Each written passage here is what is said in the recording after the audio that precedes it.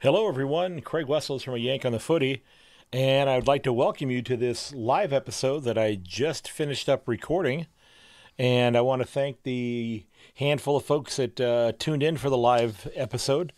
Really appreciate you tuning in. Some great questions, some great banter back and forth there. I really liked the idea of doing the live episodes. It's a lot of fun.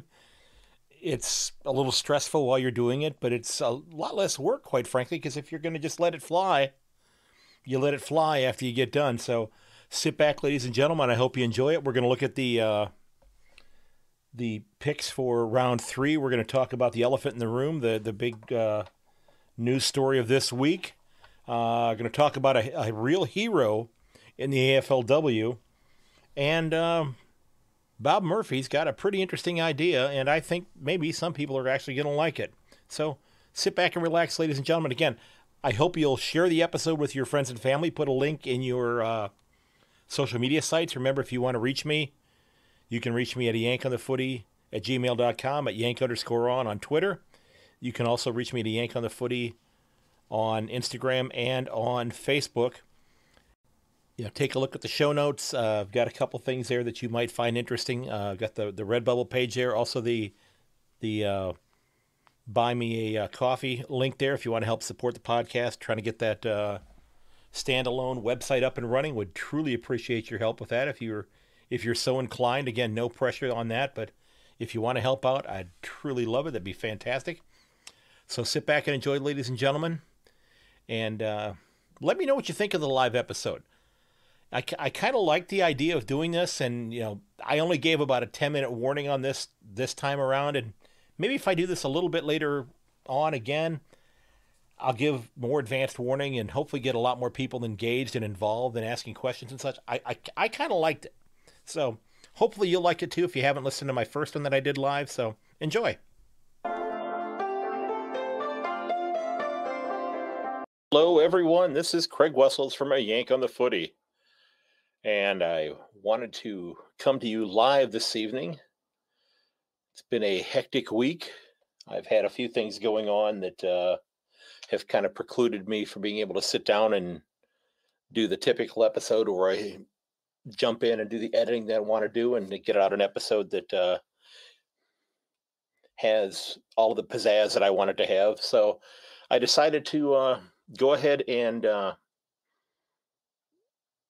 put together a second live episode. I did one of these back in November, and I was a little nervous when I did it, but I really enjoyed this the last time. I had a couple people get online and ask a couple questions here and there, and we'll see if anybody pops up on the screen here. I have my notes and everything that I put together for a typical episode, but I just wanted to go ahead and do it as a live one. I kind of like the idea of doing this. It's, kind of, as they say, flying by the seat of your pants. I do this sort of thing with regards to my job in many cases with being a teacher. A lot of the things you do is off the cuff. You have to think on your feet, even when you're sitting at your desk.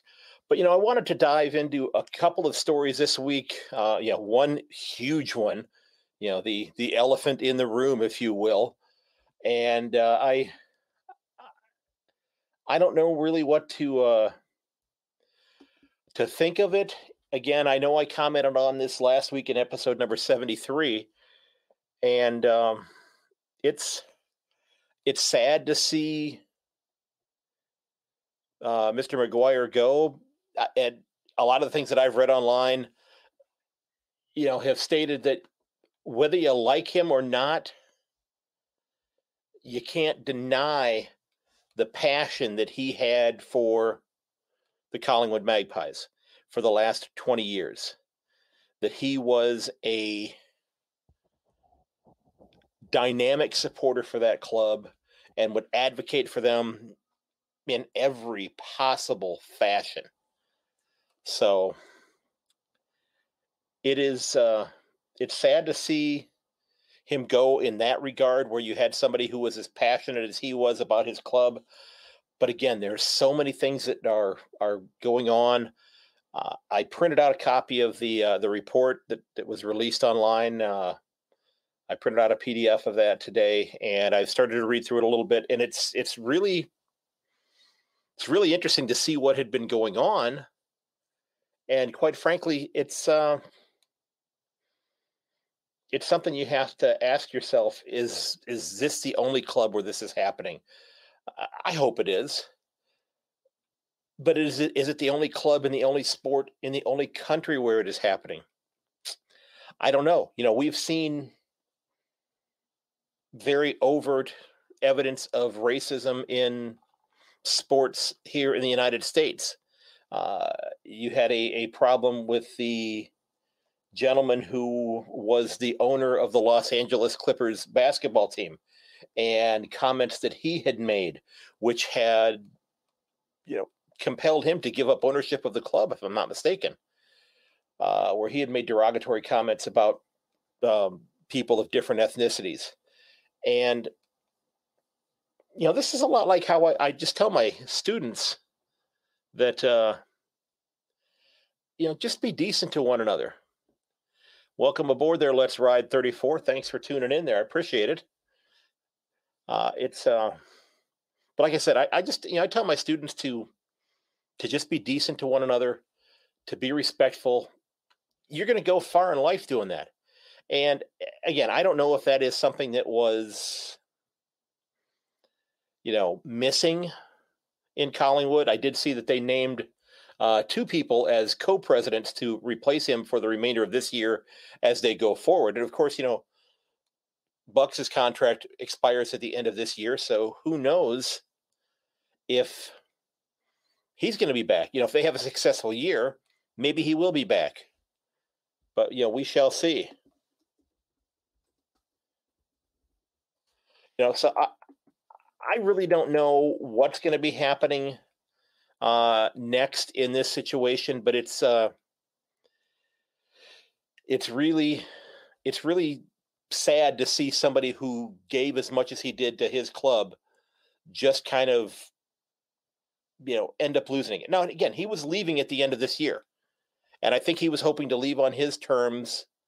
But once this report got leaked, I think they realized that something's going to have to happen. Somebody's going to have to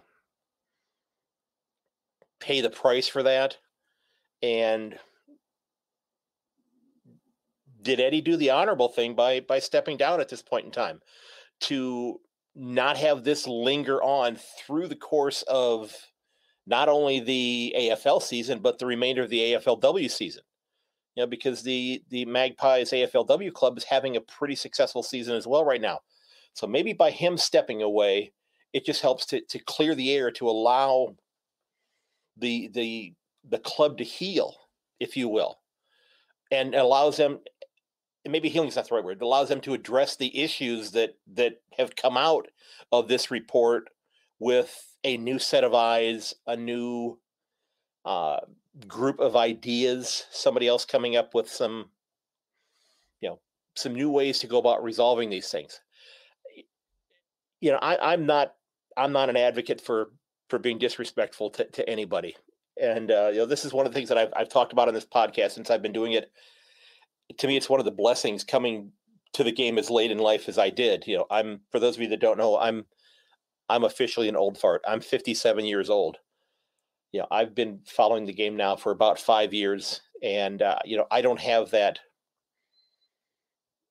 hatred of the rival clubs. I do have the little sticker on the back window of my car that says, my 2 favorite teams are Geelong and whoever's playing Hawthorn. But I don't dislike Hawthorn. Okay, I know there's that rivalry there, but I appreciate good footy. So I can't say that I don't like what's going on there with what's happening there. So it's just a sad situation that he had to leave in this fashion. Now, one of the things I wanted to do with this, I was going to give you my tips for this week, and again, I will turn around and then download this and publish this as a regular episode when it's all finished here.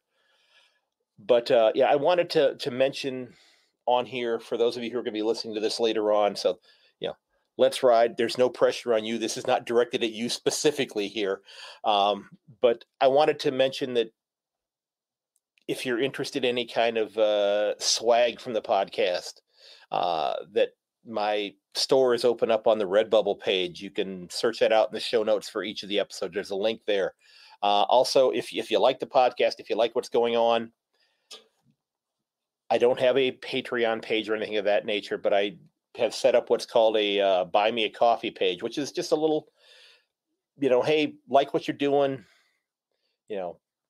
help you out here. One of my hopes is to actually get a standalone website up and running to where it's not the one that's associated with the podcast host. It's one that is something that I have total control over, that I can put in images and blog posts and things of that nature to just make it a much more, I think, user-friendly one-stop shop for things where I can just direct everybody to that website. I already have the domain name. I already own a yankonthefooty.com. It's not live, so if you type it in, it's just going to take you nowhere. You're going to get a little spinning wheel on your machine. So, if you want to help out the podcast, that'd be fantastic. The best thing is, please share an episode with your friends. Share it on your social media sites. Hit that link, pop it on your Instagram, on your Facebook, or your Snapchat. I'm not on Snapchat. I'm not that familiar with how that works. I think it's a little outside of my area of expertise. Actually, I had a conversation with my kids at school this week. We're looking at the tech companies and the First Amendment here in the United States with regards to free speech and freedom of the press and that type of thing. And I asked them, the question, do the tech companies support the First Amendment? And they had to go in and research that and figure out how they were going to answer that question. And, we were talking about how many different programs they use. And the kids they're on TikTok and Snapchat, and some of them are on Twitter or Instagram and that sort of thing. And I told them that I was on, I think, 11 different platforms, and that stunned them. Now I have my Twitter account. I have two different ones. I have my personal one that I use, that I seldom am ever on, but I have the one for the podcast. I have my Facebook page. I'm on Instagram. I have a personal Instagram, but I can't remember the last time I've been on that one. YouTube, and there's several other discussion board ones that I post messages about the podcast as well, trying to get as much traction as I possibly can out there. So they were stunned when they said that I told them I was on 11 of them. And again, I don't sit there on social media all night long with all those other ones. I'll post and then I'll get out of there. I'm on Reddit, and actually posted some things on Tumblr, but I don't think that really took. I don't think anything on Tumblr was all that well received. I don't think I've heard back from anybody on Tumblr. So, I did want to give a big shout out, though. I did have the first person actually put a donation on the Buy Me a Coffee page, and I do want to give a big shout out to Frode down in Florida, huge Bulldog supporter. Frode, I really appreciate it, man. I did see it late last week when it showed up there, and I know we traded messages, and I hadn't said anything about it yet. I wanted to hold on to it and put it here. I want to thank you for that, sir, because I truly appreciate it. It's something that I guess it allows me to say that, hey, guess what? I'm technically now a professional podcaster. It's no longer just a hobby. So I do appreciate it. Again, if you want to help out, I'm not saying, hey, do this. If you want to, that's great. I know times are tough for lots of folks. So if you can't, I completely understand it. If you can, that's fantastic. If you want to scroll right past it, that's cool too. But if you want to just check out the page and see what's there, by all means, there's a link in the show notes. And that's another reason why I want to get the separate website up and running, so I can just link to those things, and I can say, here's everything on the page. You go ahead and do what you want to do there. So, yes, sir. While I'm talking, I'm sorry. Let's ride. While I'm talking there, if you got any questions that you want to ask or anything of that nature, anything that you want to discuss, by all means, you know, pop it on there, and we'll go from there. I think you're the only person that has signed on as of right now. But while you're doing that, or possibly, I want to go ahead and jump into my picks for this week. And I'll be honest, I don't even remember what my tips were from last week because they canceled 2 games on me, and then they changed the schedule and they added 2 games back on there. So I don't remember who I tipped. I don't think I tipped the Cats to win. I don't think I tipped Richmond to win.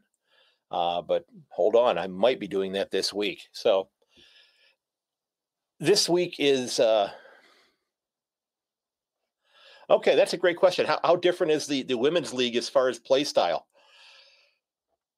Now, are you from here in the United States? I'm assuming that that's the case, that you're in the U.S. And I'm going to go ahead. I'm going to go with that assumption until you tell me differently there. I don't know if the style is, you're a fellow U.S. Cats fan. Absolutely fantastic.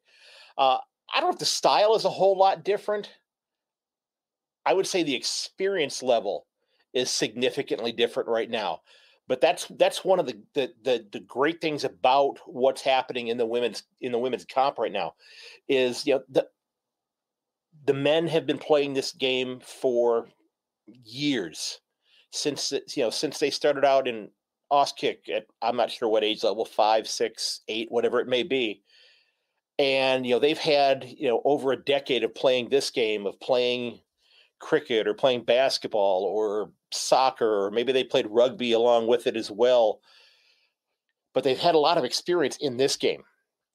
If you go back and you look at the history of many of the players that are playing in the AFLW, many of them have come from other comps, from other sports, from soccer, from netball, from basketball, from some of them have come from rugby, and I think they're probably the ones that are the better tacklers, quite frankly. Some of them have come from Gaelic football, because I think there are, 11 or 12 Irish players in the comp this year, in the women's comp, which is fantastic. And every week that goes by and we see great women's contests being played, and we see them, growing their skills, that's going to kind of jump back to those younger girls who are going to see the women playing this game and realize, you know what, maybe I can do that someday. And they start playing the Auskick at a lower level at age 5, 6, 8, whatever the case may be. And by the time another decade or so goes by, or another 5 or 6 years, depending on, how many kids are getting involved now at age 12, 13, whatever the case may be, I think you're going to see the skill set of women's footy improve tremendously. 2 episodes ago, right after the first round, I went back and I looked at the scoring, the average scoring from each of the first 5 years of the AFLW. And there was a continued increase in the amount of scoring going on. Now, there was a hiccup, I believe, last year in 2020. It took a step back. And I honestly, I think that had a lot to do with the fact that they added 4 new clubs to the competition last year in 2020. And so you had this huge increase of the number of people playing, but the talent pool was not that much significantly larger. That didn't quite come out right. So you had more and more people playing the game, but they were kind of learning it on the fly. They were figuring out how to play the game. They were coming from soccer. They were coming from basketball or netball, which I'm going to have to watch some videos on netball, because it doesn't look like there's a whole lot of running in the game, but maybe there is, and I just have missed it. But the idea that there's a basket there with no backboard anywhere nearby, I need to watch a video to see how that works, because it just is. I don't know if it's confusing or I'm just completely naive as far as how it goes. So yeah, as far as how the women's game is different from the men have been playing longer, and I think they they hit harder right now. Well, okay, that's maybe not a fair statement to say, because I saw a couple of decleaters this past weekend. I mean, there was, and I cannot remember which contest it was, but it was something that professional wrestlers would have been proud of. I think it was. I think they call it a suplex, because the player that was tackled lifted him up off the ground and just planted them right on their back, and it was a clean tackle, and it was a solid tackle. It's the kind of thing that's going to. And here's the other key part. It's the kind of thing that's going to attract male fans to the game. Because I think that maybe there are some purists who are, I was a fan of the Sandful or the Waffle or the VFL or the games in the Northern Territories or I don't know how they pronounce the acronym, the NEAFL. And gosh darn it, women shouldn't be playing this game. I think if people who are kind of going into it with that mindset see those kinds of tackles and see players who are kicking goals from 50 yards out and are seeing marks like the one that Payla Harris took back in round one, round one, that they're going to come around, and that's going to bring, I think, reluctant fans to the games. And who knows, within maybe 5 years, they're not playing the games on the grounds where they practice it. They're playing the games at Marvel or at the MCG, and maybe they're drawing in 25,000 people at the MCG, 30,000 people at the MCG. It'd be great if they were putting 60 or 70,000 people in there. Maybe that's going to happen within a decade. One can only hope. Knock on wood. That's gonna be something that happens, that they grow the game that significantly that you're going to see that kind of turnaround. So I don't know if that helped at all. I don't know if that answered your question, but I know I rambled on there for several minutes about it. But yeah, that was that's kind of what my thought is as far as the difference in the women's game. Now, the women are not, the kicking is also something that is something that sometimes some of the women struggle with that. And, I've wondered, and I don't know if this is a bad idea or a good idea. I've wondered, what if instead of having the 50-meter arc for, like they do with the men's game, what if they made it a 40 or 45-meter arc? They painted the arc just a little bit closer. And again, that doesn't make a huge amount of difference, but it gives the illusion of kicking the ball from outside 50. It gives that illusion a little bit more of an impact, because most women kicking the ball are probably not going to be able to kick the ball as far as, say, a Tom Hawkins or a Jack Rewalt or something like that. So maybe just giving that illusion. I mean, they're playing with a smaller football to begin with. It's a size 4. I think it's a size 4 instead of a size 5. So I think maybe they try something like that. I'm not saying something crazy like make the goalpost wider or anything crazy like that. I'm not advocating anything silly like that. But if you give the illusion of the forward 50 a little bit more of a look, a look that makes it work for women. It's like in golf. You have the men's tee, depending on the golf course you go to, you have the men's tee, you have like the professional tees, which are the professional men's tees, which are further back, and then the women's tees, which are a little bit closer. I don't think it's a whole lot different from that. So I think that maybe that's something that they consider doing. Maybe I have an idea there that the AFLW will adopt. Who knows? Now, I did have a couple of other things that I wanted to get into today. I shared a link, or I will be sharing a link in the show notes for this, and I sent it to Frode already. Great interview that Sarah Burt did with Bonnie Toogood. last week on her podcast, and she's Ms. Bird is somebody who I've connected with on LinkedIn, and I'm hoping to have on the show as a guest here very soon. So it has been amazing the people that I've connected with on Instagram. It's I have individuals who are involved in AFL India and AFL Asia who are wanting to come in and on the show to talk about their game, how they're trying to grow the game in those countries, and who knows, maybe in a generation or two, you start seeing, even more. I know there's the international competition that already takes place there, but maybe that grows. Maybe you start seeing it at different age levels instead of just at the senior level. I believe that's what it's at, is at the senior level. Maybe you have a men's and women's, or I don't know.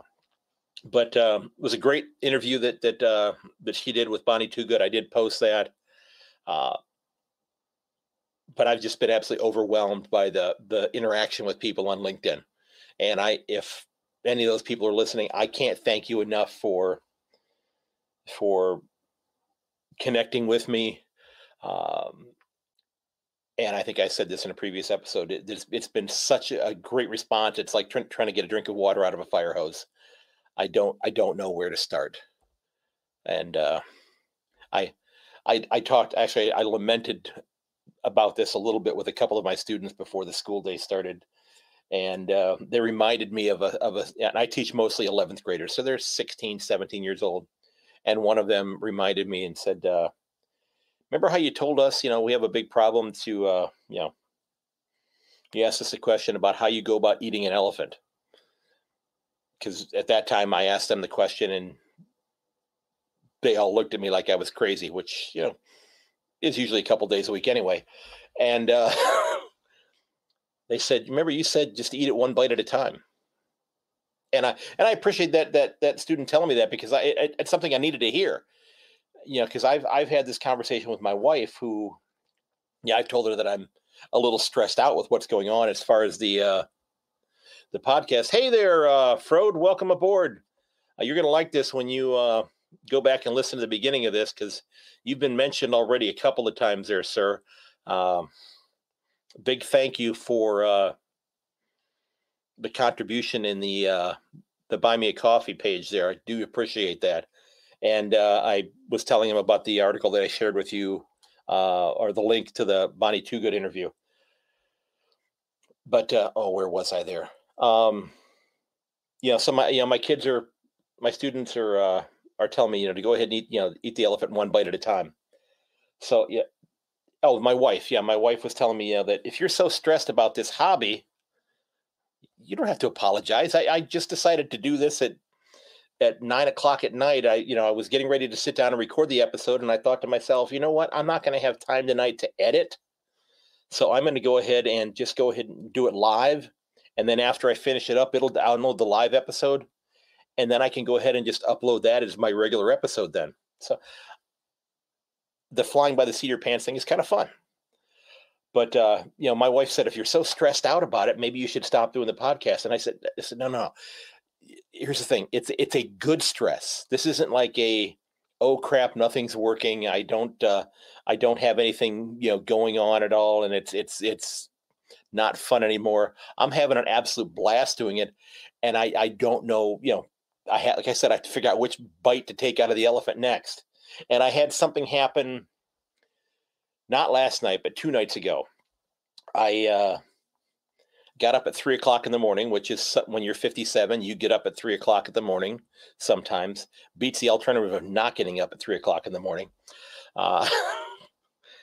And I always check my phone. I always check my messages, or see if there's any kind of a message on there, because I never know who I'm going to hear from. I'll trade messages with lots of different people. And it was somebody who I've been speaking with, and I don't want to go into too much detail here, but it's somebody who I've been talking to online for several weeks. And they reached out with an opportunity that I can't get into it yet because it's not finalized, but it is something that I am just absolutely stunned by the offer that's come about, and I'm very excited about it, and I'm hoping it comes to fruition. I think it's going to be a hell of a lot of fun if it does, and I think it could really be beneficial to growing my podcast here as we go forward into the second year now. I think this could be a significant event. So, like I said, I don't want to say too much about it yet because I'm still waiting to hear back from them to finalize some things. I'm on board with it. I'm thrilled with what they're discussing, and it's just going to be something that's really interesting. But we'll have to see what happens. Okay, so I wanted to get into my tips for this week, and Frode, I think you're gonna like my first tip of the week. We've got and I'm just gonna kind of read them as I wrote them out here because I wrote them out as I was gonna do a regular episode. So got Geelong and Western, and while the Cats have had some positive things happen over the last couple of rounds or the first two rounds, they've not been close to picking up 4 points to this point. Okay, and I don't think they're going to be close this week either. The three-headed offensive machine that is Ellie Blackburn and Isabel Huntington. There you go, Frode. And Bonnie Toogood have scored 9 goals, 6 through the first two rounds. And I think this is going to be a competitive contest, but I think the Bulldogs are just too strong right now. I think they're too good of a club, and I think they're going to help to keep the top and the middle part of the ladder exciting, going forward here. So, I've got the Bulldogs winning this in by 2 goals. Okay. And, and just because I'm not tipping the Cats doesn't mean that I won't be up tomorrow night at 3:00 in the morning to watch the game. I might be up at 3:00 in the morning to do other things first, but I will put the game on. So, it should be very interesting. So I just got a new message on here. I have to figure out how to make that work here. I don't know what happened there. So let's see here. Okay, let's see here. All right. So GWS and Gold Coast, and the Suns, their struggles have been on par with Geelong's. They're both really scuffling this year, and at the present, GWS isn't too far off. They've not been very good this year either. And I do think the Giants are a better club right now than Gold Coast. So I've got the Giants winning this one by 7 points. And then the schedule makers, the fixture makers, wow, they went out of their way this week. We've got 4 great matchups this week. Okay, we've got St. Kilda and Carlton, and this is like I said, this is the first of 4. The Blues have scuffled the first couple weeks out of the gate. This is a team that I picked to play finals this year. And let's be honest, this is a must win. If they don't win this game, I don't think they've got a snowball's chance in Hades of playing finals. I really don't. So, I think St. Kilda needs it also because they're right now, right now 1-1 as well. They got squished last week by North Melbourne. And, I think the Blues, they both need this win. I think the Blues, get the win to help them get a foothold on the ladder. Is it going to be enough to, possibly get them up to, not one win is not going to get them in the top 6 at all, but is it going to help springboard them into more wins? I don't know. Maybe. So I've got the Blues winning this one by 10 points. And then we get to Melbourne and North Melbourne. And I'll be honest with you, I don't know if I could pick against the Roos all season. I mean, they have just been an absolute machine. I don't know if anybody's actually looked at the percentages this year, but their percentage after 2 rounds is 560. And it's not even the highest. It's not even the highest as of right now. Okay. That percentage tells you a couple things. One, they can score whenever they want to. But it also tells you that they've played some, teams that don't score very well, or that they can keep off the scoreboard. The D's percentages is almost 200 itself. I think 196. So, I think this can be a great contest. I've got the Roos winning this one by 7. They'll probably win it by 27, but I've got them winning by 7 because, again, I'm not trying to alienate anybody by saying your team's going to get blown out. I don't want to do that. Adelaide and Fremantle, again, 2 more flag favorites there. Both of them have video game percentages. They've got, I'm playing on simple mode, and I'm winning my games 112-0. Their percentages are high as well. Both of them have played GWS, and the Dockers. I still don't think their uniforms are dry from last week, and that was ugly. I've watched the first 3 quarters of that game. I haven't finished that one yet. I've been watching it at lunch at school. That was the last game I hadn't seen yet, so I was trying to get through that one, and I had somebody stop to talk to me today in the cafeteria. So I've got I think that the Eagles are. I'm sorry, not the Eagles. I think that the Crows, wrong bird, are still too strong of a club right here. Both of these clubs could hoist the Premiership trophy, though. Both of them can win it. But I've got the Crows winning this one by 8. And this is one that might surprise people. Okay, right now Brisbane's on top of the ladder, and their percentage is 751. I'm sorry, 757.1. Their percentage is an international flight aircraft, a 757. We could all hop on one of those and go watch them play this weekend if we could get into the country. They're a terrific club. They last week, Dakota Davidson, Jesse Wardlaw, they both kicked 4 goals. Between the 2 of them, they've kicked more goals than the Tigers and Cats have combined so far through 2 rounds. They did that just last week. Now, that having been said, the Magpies, they're not the Tigers or the Cats. They're a pretty scrappy club.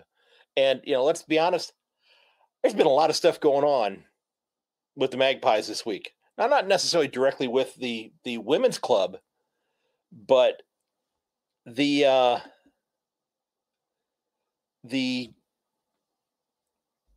club overall, the overarching, and let's see, the elephant in the room, Eddie McGuire's resignation. It is definitely permeating the entire organization.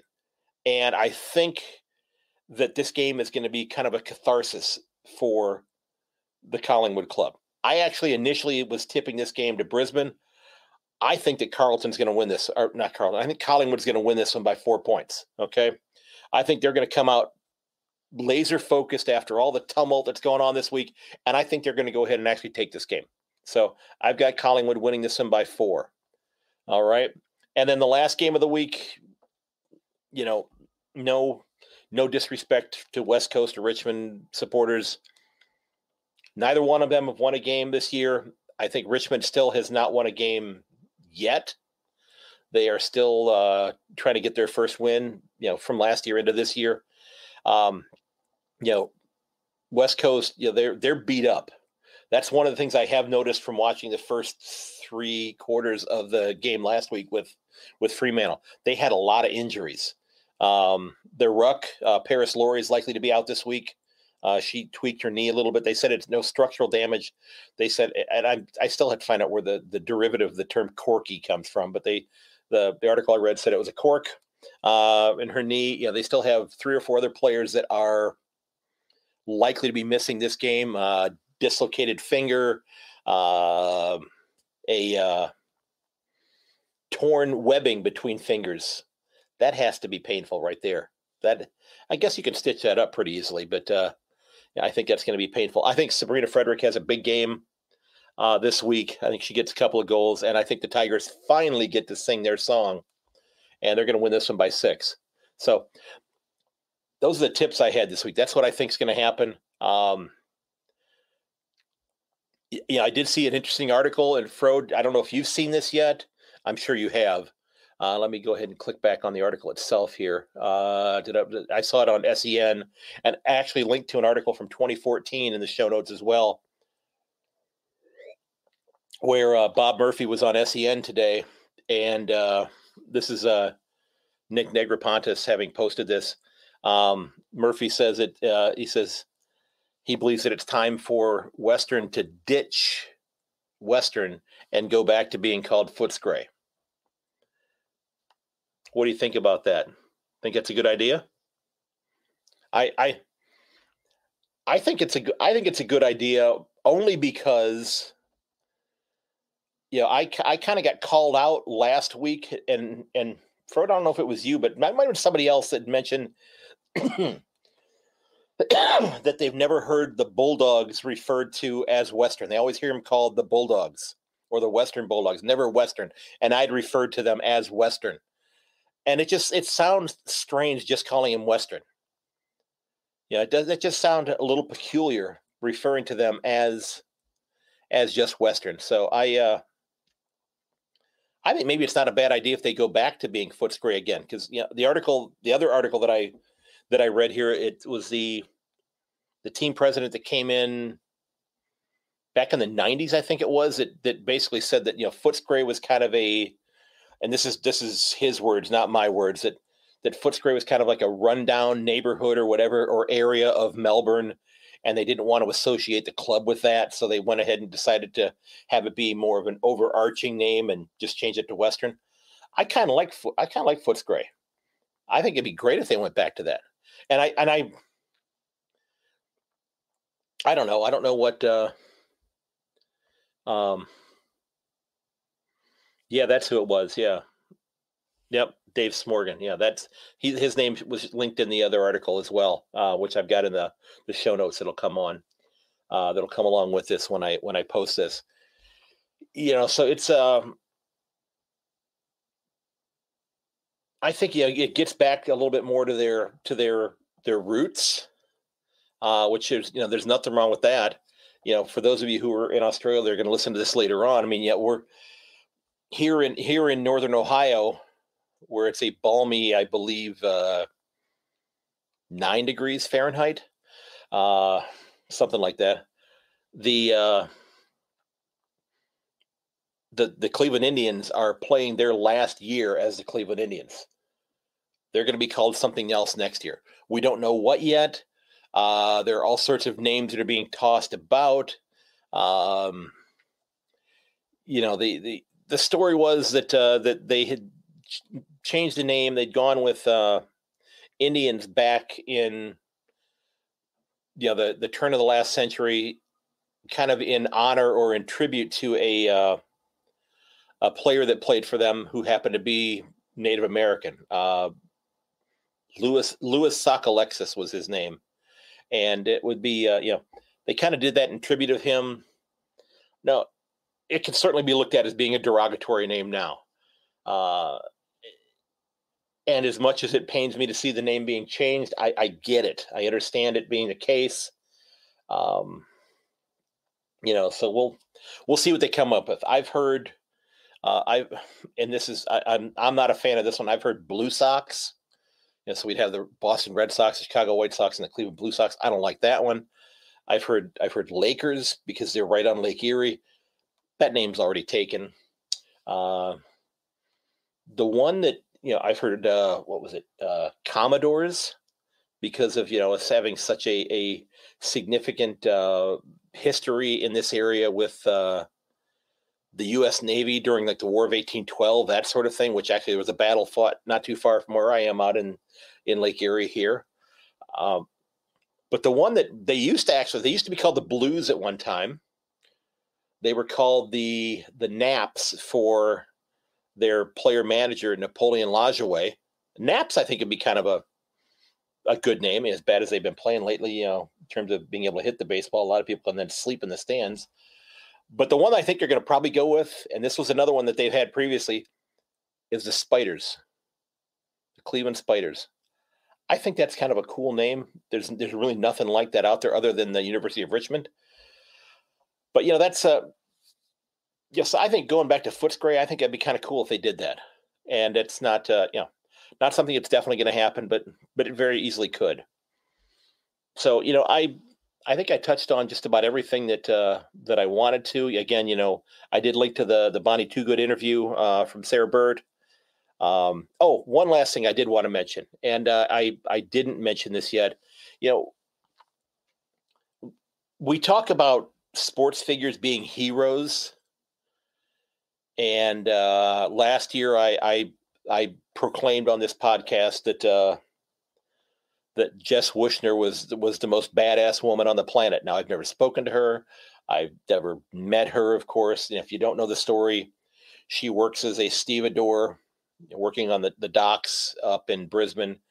She was struck by lightning at work, and a few days later, she was back at practice. To me, that is kind of the ultimate tough person. That just shows toughness right there.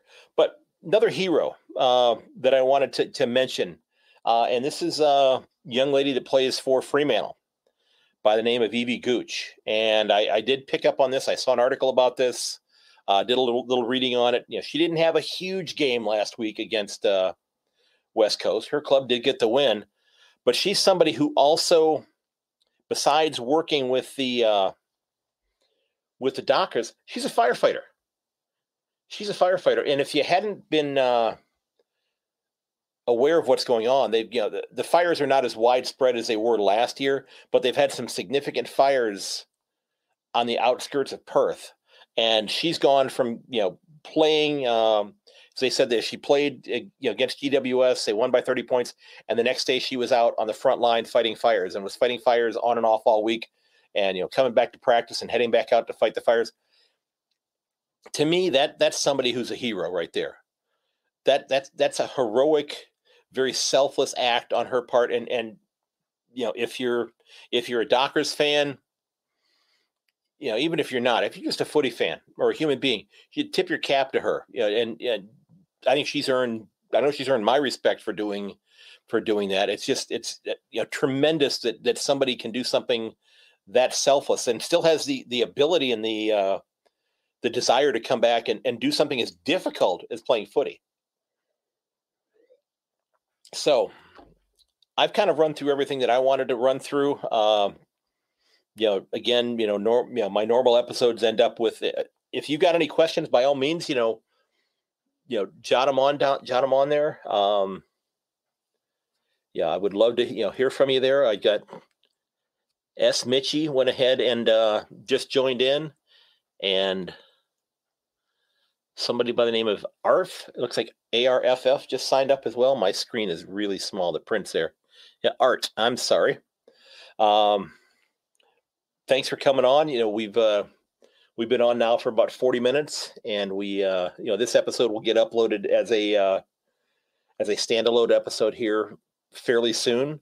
It's one that I'll do minimal. I'm not going to do any editing on it. Like I said earlier, I kind of like the idea of just getting on here and engaging with people, and it's just kind of a whole new way of doing it. And maybe I'll get a little bit more comfortable doing it this way. So anybody have any questions on? I feel like I'm back in my classroom. Anybody have any questions before the bell rings and we head off to our next class period? So again, folks, if you want to reach me, you can always reach me at yankonthefooty@gmail.com. You can reach me at yank_on on Twitter. Yank on the Footy on Facebook and on Instagram. Hoping to have the website up and running here fairly soon. Who's winning the premiership and why is it Geelong? Well, let's just go ahead and end it right there. I am with you on that. I'm with you on that right there. I hope that's the case, of course, because if they don't win it this year, well, let's just say things could get pretty ugly down there, because they mortgaged the future quite a bit. Trading 3 first-round picks. Now, I believe they got 2 second-round picks back in the Jeremy Cameron deal. So it's not like they just completely gutted their basket of draft picks. And the more I've been involved in watching this game and reading about it and listening to podcasts and hearing what people who know a heck of a lot more about the game than I do know, they keep talking about Geelong being a destination club, that people want to play for that club. Now, I'll have to ask, those of you who are going to be listening to this later on, when they say destination club, is it a destination club because it is a good club to play for, or is it a destination club because it is one that is away from the hustle and bustle, if you will, of the major metropolitan areas that are Melbourne, Sydney, Brisbane, Perth, Adelaide? Is that what is attractive? Is a relatively small town? For those of you that are listening in the United States, it's kind of the Green Bay Packers compared to the Chicago Bears in terms of the size of the populations. Green Bay is not a big city. I think it's only got about 150,000 people. So half the city stands outside the stadium on game day complaining that they can't get in, and the other half are inside. So, again, I ask you to consider, sharing, a link to the podcast with your friends. If you've got an episode that you love, put it out there on your social media. Tell them what's great about it.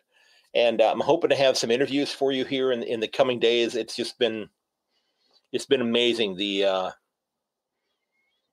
turnout and the interest in it. I've been stunned. Frode, you'll be interested. I've been trading messages back and forth with Nathan Burke. Sounds like once the season's over, he may be interested in coming on. It's been amazing how many folks are actually interested in coming on board. So I'm thrilled about it. So, any other questions or concerns at all that you want to mention before we wrap this up here? Because it's we're closing in on an hour right now, and I don't want to go too much longer because then that might turn people off from wanting to listen to it at all if it's too long of an episode. So I do appreciate those of you who were well, thank you. I appreciate it. I think I know who this is. I think this is somebody that's not on Twitter anymore, if I'm not mistaken. Okay. I think this is somebody that's not on Twitter anymore. Am I correct on that?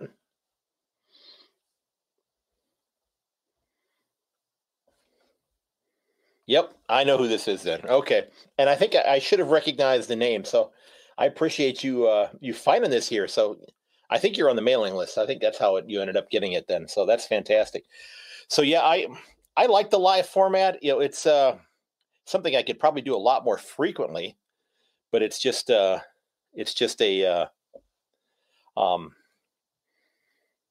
have to have some kind of a template. And it's fun. And again, I talk for my job. I'm talking for a hobby, but I also talk for my job. I teaching school. I work as a public address announcer as well, so I do a lot of talking. So I'm somewhat comfortable doing this part of it. So again, those of you who have